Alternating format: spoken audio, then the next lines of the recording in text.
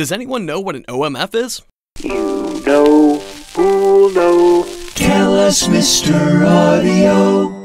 When DAWs, digital audio workstations, were initially introduced in the 1980s, the EDLs and file architecture were all proprietary.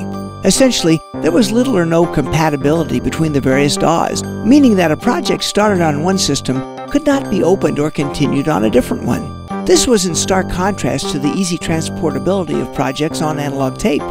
Digidesign, now Avid, around the same time they were introducing Pro Tools 5, proposed a way to more easily convert the audio files and EDLs edit decision lists from one DAW format to another. They called it OMF, Open Media Framework, also known as OMFI, Open Media Framework Interchange, often pronounced as OMFI. Opening an OMF file in a different application will produce a session with audio files appearing on the tracks just as they did in the original application.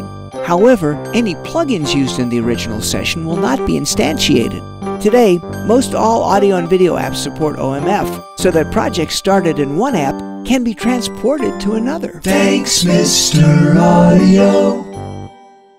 For more interesting facts about sound, visit Mr. Audio at soundimages.com.